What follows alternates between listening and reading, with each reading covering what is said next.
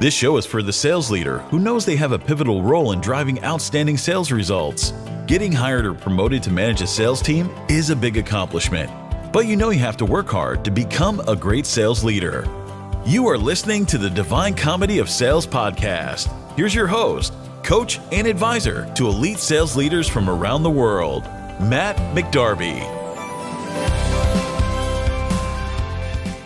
Hello and welcome to this episode of the Divine Comedy of Sales podcast.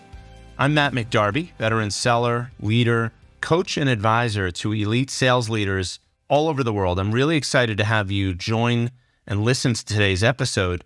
This is one of our interview episodes, and I'd like to introduce you to my very special guest right now.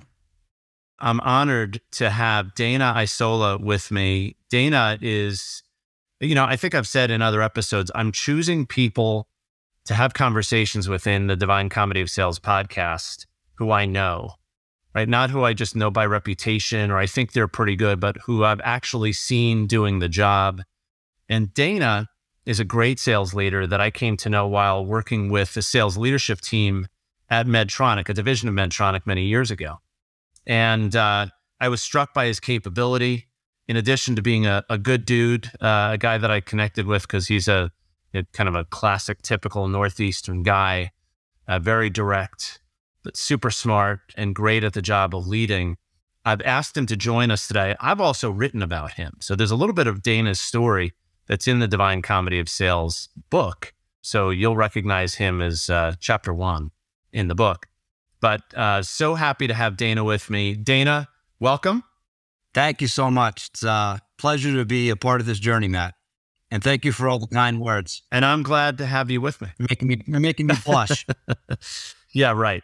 So really, what I want to do is drill down into your experience as a sales leader. And the whole objective of interviewing here today, Dana, is to maybe grab a few nuggets from your experiences, from, development opportunities and issues that you've addressed with members of your team, and really just talk about some of the things you learned. And what I'm going to try to do here is really get a deep understanding of kind of where you're coming from, how did you learn that, and help those who are listening figure out how they can apply some of the approaches that you've applied, because you're a great leader, and I think you've got a lot to say on this topic. So appreciate let me just dive right in. Yeah. So let's just start sort of high level and let's think about lessons you've learned. So what is the most important lesson you've learned so far about leading a sales team? Yeah, I think that if you're trying to build a high-performing sales team with sustainable performance, there's nothing that's more important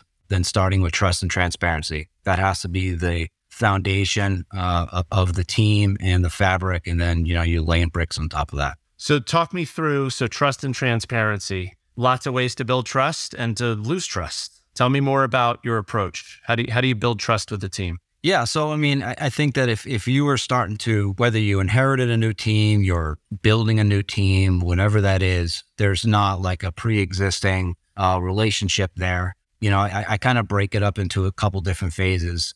First is getting to know them, not coming in hot. Which is, I think, probably a common mistake to maybe new managers. You're getting to know them as a person at home, who they are as people, the current self, making them better at their current job, maximize their comp plan, making sure that they become high performers.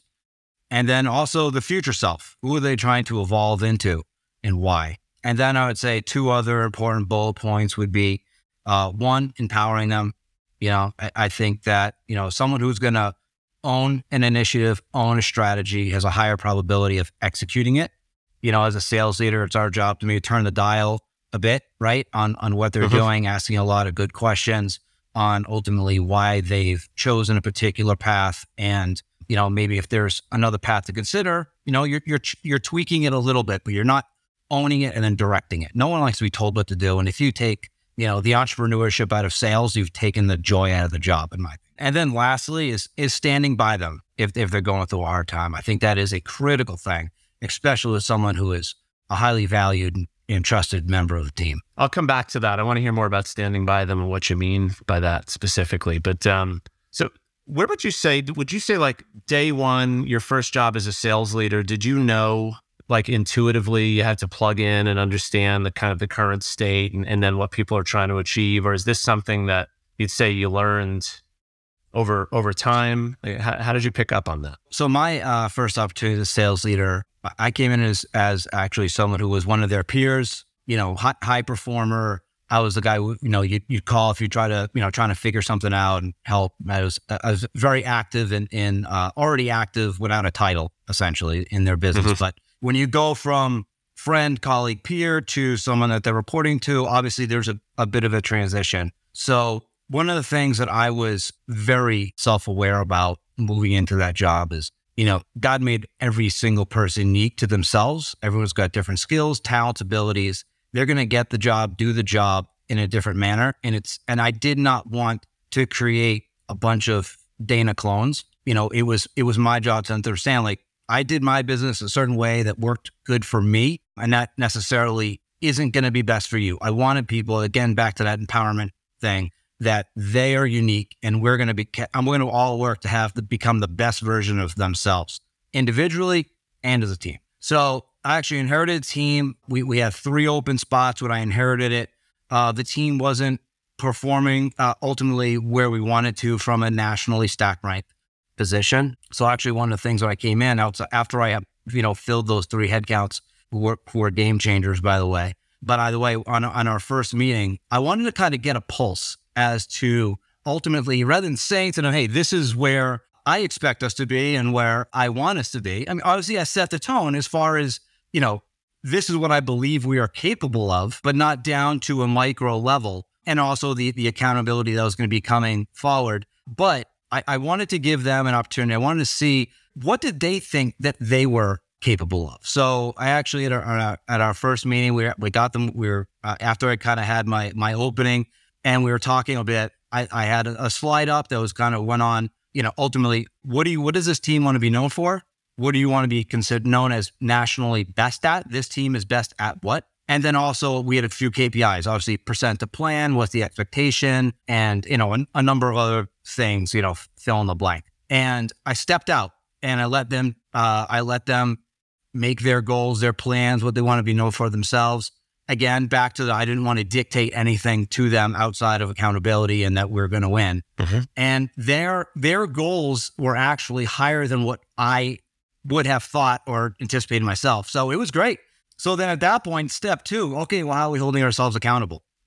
So, it really worked out really well. They even had like this fun thing that really helped with our team culture. But at one point, we were Boston. We was a New England team, and up there, Bonobo was this pants, and they had like these very flashy pants, and it was like an American flag pants. And for whatever reason, they wanted the top performer for every month to take these pictures with these Bonobo pants. So like it became like this whole thing where they all wanted to be the highest performer each month, and they all were driving to be the best because they wanted to be able to do this. And they were taking pictures like with their family, their kids, all over with people in hospitals and all unique places all around whatever city they're working out of. So it ended up being like a really cool culture driver too. That's a great story. And let's go back to where it started. Like, you trusted the team enough, or you were willing to demonstrate to them that you trusted them to give input, even into what we're trying to achieve and how we're achieving it. So for those of you listening, think about it. Like, if you've ever been in a situation where you've been empowered, trusted by your leader to define what we're trying to achieve and how we would go about achieving it, didn't that feel different than when you were told or dictated to? I can think of plenty of scenarios of each type, right? Where I know I would definitely want to give more, all that I possibly have to offer in those scenarios where that trust was extended first. So that's a great story. I want to come back to something that you asked. Maybe you can come around to it by way of my next question. I know I can see it in the way you're answering the question, and I've talked to you before. I know that you're passionate. You love being in a leadership and a development role. Comes out in your enthusiasm for the work and your excitement, even telling the story. You're like, this is awesome. And that was a number of years ago, right? What is it that you love most about leading salespeople or leading a team? Providing opportunity, honestly, whether that is the process of hiring someone new or promoting somebody, the art of developing them into a future role. My belief set is that true leaders breed leaders, and it's a core responsibility of the job. And, I have this mindset, actually kind of came a little bit from one of my mentors, Jeff Larson, who I love. The guy is incredible. But it was kind of like, do the job before you have the job. Do the job before you ask for the job. And that's a core part of when you're looking into talent development, getting out of, I talked in the first question about knowing their future self, who they're trying to become in the future, whether they want to be a sales leader, marketing, sales training, international business. All of those opportunities have different skill sets, talents, and I would potentially delegate different responsibilities based on whatever that path was. And there's obviously a tremendous amount of accountability that comes along with that, right? So I want to make sure that they're prepared for when they go in that interview and they nail it. You've said it a couple of times, and I want to make sure people listening to this here, they can sort of gather or infer what your process is. That development looks like getting somebody from the current version of themselves to some future version. Now, implied in that is that they know what that future vision looks like. And sometimes, I don't know, I've had this experience where you ask people that question and they're not sure just yet. And it's a little bit of a journey to get there and get clear about what the future looks like. But if that includes leadership, right, you've got not only the task of helping them develop the skills to do their current job, if they're a salesperson, to build their skill and be as effective as they can, but to kind of try on and demonstrate and achieve some proficiency at the tasks of leading, which is kind of what you're talking about with Jeff, and that, demonstrate you can do the work, right? And I suspect, knowing Jeff, I should try to get him on the show at some point. I know he's chilling and grilling nowadays, but yeah, no, he'd be great for sure. Yeah. But he was such a great developer of people. I'm sure he could tell us stories about, like, what are the challenges, like, what did he lay out in front of you? What, and all the other people that he developed. Anyway, we'll come back to that. But the key is, I guess what I'm hearing is one of the things that you've enjoyed or come to love about this is, like, not only mapping out, it's not only the journey itself, but it's mapping out the journey and helping people understand how do they get from where they are today to where they want to be. I can totally relate to that. My best coaches did that for me too, right? I didn't even know what the future path looked like until they invested time and helped me to see what they thought I could be, what I could achieve in the future. Driving great sales results is hard. Doing it consistently is even harder. There are so many obstacles that can prevent you from becoming the most effective sales leader you can be. Find practical advice you can apply right away by picking up your copy of Matt's book, The Divine Comedy of Sales, at www.divinecomedyofsales.com. You said something about, tell me, and I forget the words. It was something about having people's back or being there for people. What did you say? There was something you said that struck me. Tell me more about what you said and what you meant. Yeah, stand by them. So, stand by them. That was it. It goes back to, building trust, right? And, team-wise, I just talked about player development.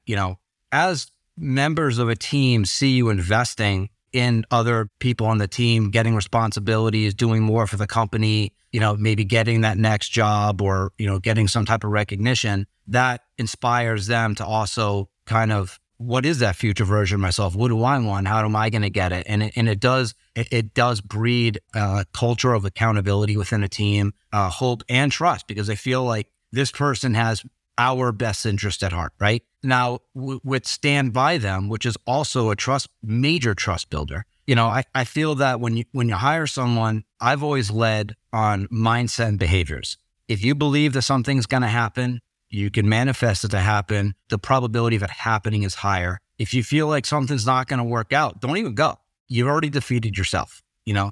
So it all starts with your mindset, and then your behaviors. What are you doing during the day to lead success?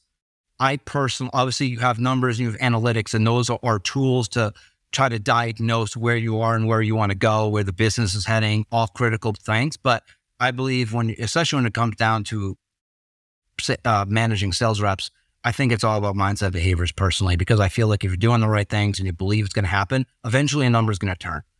And as a sales leader, you hire someone that you believe in them, you need to stand by them. You need to believe in them, and them knowing that you believe in them is critical for retention. You don't want to hire someone who's got high potential, high talent. They have a bad year or a bad stretch and they think they're on the chopping block, or they feel like they need to go find another job because you either don't believe in them, you're losing faith in them, or whatever that is. So there was this one particular rep, one of my first hires, tremendous, who also was a future leader and started off hot, just crushed it out of the gates first year, won some awards, did fantastic job. And, it wasn't from, just landing one big guy. It was, doing business the right way and conducting it the way you ultimately want a high performer to do it. And when you're looking at a future leader, like, can this person teach the little things? They know the little things, and can they teach it, right? He innately have that. Very good communicator with that type of stuff. But, the second year, due to things out of his control, one of his bigger users had the hospital had the surgeon put it down based on new chief come in that had a different protocol. And unfortunately, he had to dig himself out of a hole. And he was freaking out because he's been a high performer his whole life. And, now all of a sudden he's in the red, for half a year. And, we had conversations on it. I always used to do quarterly business reviews with my reps in this particular role. And he exposed like his insecurity. And you talk about transparency, you want to have that door. You don't want him looking for a job. You want him coming to you saying, I feel insecure. I feel uncomfortable. I feel whatever that is. Right. And you build from there. So, instead of, I wanted to change his mindset from this, thought where he was beating himself up on a daily basis to, well, I'm like, first off, you want to be a future leader, right? So you understand you are impacting this team on a grander scale than just your number. So step one, like, if you want to dig yourself out of the hole, do what you always do. Focus on your mindset, focus on your behaviors. This is, and then we went over, create a strategy on how we could just do the right things every day and turn around this number. Turn around the number, pressure goes down, make more money, feel better about yourself. Step two, in the time that it's going to take to rebuild your number, like, you're also impacting others on the team. If you want to be a leader, you need to think holistically. You need to think bigger, broader, right? So if you're impacting other people on the team and that's improving their performance, you're impacting the team's performance as a future leader. And third point, and most critical, is if you want to be a future leader, be thankful, be grateful for your challenge, because you learn most through the storm and you grow most through the storm. And now you are going to turn it around because that's who you are. And then you're going to have a story to help somebody else in the future that are going to be in the same exact position. You're going to hire this person. They're going to go through a challenge. They're going to freak out. And you're going to tell them stick through it because you've been in their seat, and you're going to be more relatable in that moment because you have sat in their seat. So be thankful that you have this and just work your way out of it. Great story, because it illustrates a few things. They all go to trust. One of them is to stand by them. What's, sort of jumps out at me from that example is you're showing other orientation, right? It's about them and you're focused on them. It's not about you in that moment. But you also said you learn most during the storm, I think was how you put it. And having learned from a lot of failures myself over time as a salesperson, as a manager, I'm like, yeah, those are the lessons that stick the most. So that person in the example you're talking about, when they become a leader, that goes to their credibility in the role, right? They understand, like, they get it. Like, I know I've been through this exact situation. I fell on my face. Let me help you try to avoid it, right? So yeah, awesome. A great way of describing it. And I love, so stand by them. You're listening, like, stand by them, write it down. Right. And you learn more during the storm. Turned it around, he hit his number for the rest of the year and then was promoted a little after year after that, one more year. So, good end to the story. Yeah, totally. There's one more part of this that I think anyone listening can infer, but we'll make it more explicit, that this was somebody who you believed in. You thought this person had the potential. You said that earlier. This person had the potential to develop and meet expectations and grow. Now, if this was someone who you believe did not have the potential to grow, I imagine you probably wouldn't have invested in the same way. Different conversation. Right? Yeah. But that's kind of goes to the your assessment that this person had the potential but not really only you building trust and transparency, trust in that moment, other people see that, they feel that, they notice that. So is a ripple effect, a very positive ripple effect of the team culture and the relationships you have with everybody, because they know that you'll believe in them and you'll stand by them. That's critical. Totally. Yeah. Yeah. There's, in any moment, you're either with your team, you're either building trust or eroding it. There's no neutral, right? It's sort of one or the other. All right. So I'm going to ask you one last question. And I'm going to go to one of my later questions. Who's had the most influence on you in your work as a leader? So I believe life is a journey, and we all have, obviously you continue to evolve as we all are, so I would love to say one person, but I got to say a few just because I've continued to evolve in my life. I'd say number one, definitely my father, first person in our family to really hit it big or have significant success, wealth, whatever in his career. Came from nothing, just total grinder, CEO by 40 years old, started a company. I mean,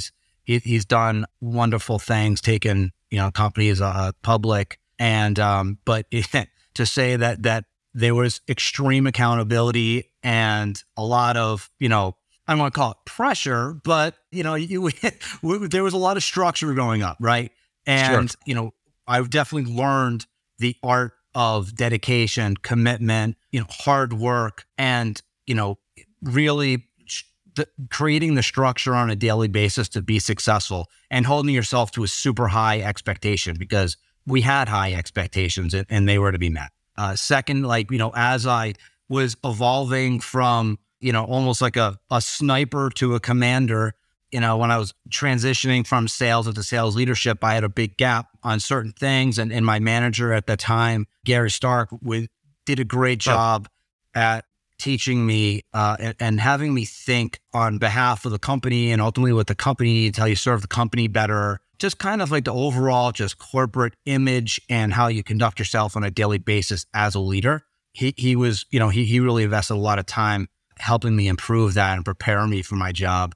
And then once I got my job, obviously, I had mentioned Jeff Larson earlier, the ultimate mentor. I mean, God, I was so fortunate to have him as someone that developed me on a daily basis. The ultimate blocking and tackling. I mean, had just, came from the old U.S. surgical world. They built up that business and that whole market development landscape, had so much leadership experience. He would see things that were going to happen before they happened. There was not a scenario or situation that he hadn't seen a million times over. And, just tremendous. You always knew he, like he said, he had your back, and I couldn't say enough positive things. I wouldn't be where I am today if it wasn't for Jeff. I could tell you that much. And then lastly, my current leader, Jeremy Lehner, who I've known for, we worked actually back in the day at Sailing. We were reunited where I am now at Providence Medical. And I mean, this guy is just like, he's Jordan, he does everything well, first off, incredible human. So, when you talk about trust and like wanting to work hard for somebody, I mean, he's just, you want to give it all for him, doing the job, not asking people to do anything that you're not willing to do on a daily basis. He's sacrificing as much or more than anybody on our team. He is just constantly in grind, and his polish, like he has this CEO presence, but then like this off the charts likability, and just is able to kind of really bring in anybody that you want to be, just a guy you want to work for. And just, I've learned a lot about, especially from the senior presence, from him, from working with him here. So, to have the mentor, then I have so many other people I could mention, but I mean, to have the mentorship that I've had in my career, I mean, it's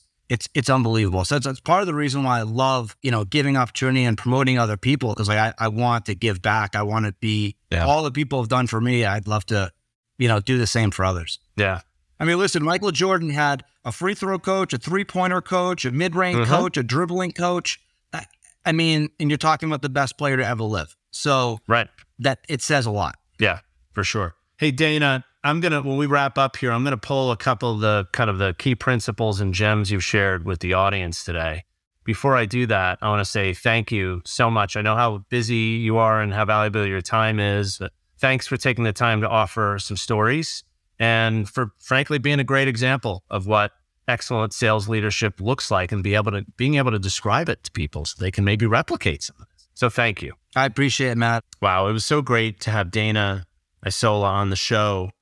I want to quickly summarize a few things that we heard from Dana, and then sort of a call to action here for you as a listener to this episode. What can you take from this conversation with Dana and apply to your own environment, starting like tomorrow or even today? So he said a few things that I think are really critically important, and maybe there are other things from the conversation that resonated with you, but in no particular order.